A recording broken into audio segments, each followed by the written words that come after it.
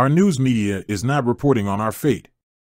Please listen to the following. The proposed amendments to the International Health Regulations, 2005, IHR, have sparked concerns among some who believe they would grant the World Health Organization, W.H.O, excessive power and potentially erode national sovereignty.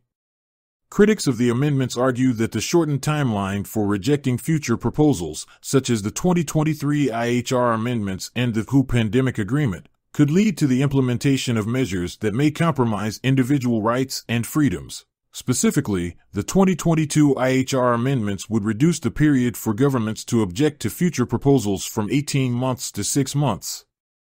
This raises concerns that governments may not have sufficient time to thoroughly assess and respond to such proposals, potentially leading to the adoption of measures without adequate consideration of their implications. Critics also express concerns that the proposed amendments, along with the pandemic agreement, could undermine national sovereignty by granting the WHO greater authority over national public health policies.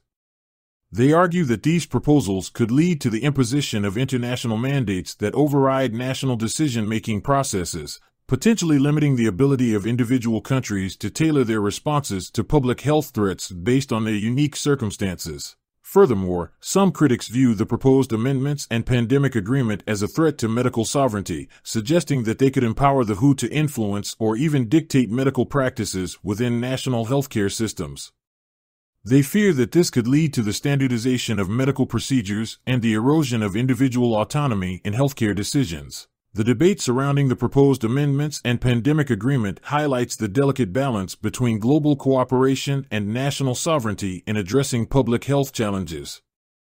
While proponents emphasize the need for strengthened international coordination to effectively respond to pandemics, critics raise concerns about potential overreach and the erosion of individual liberties. Some say that we are the most powerful country in the world, so why would we hand over our sovereignty to any organization? Please contact Senator Kirsten Gillibrand at 202-224-4451 and Senator Charles Schumer at 212-486-4430. Tell them not to ratify this treaty. Your freedom depends on it.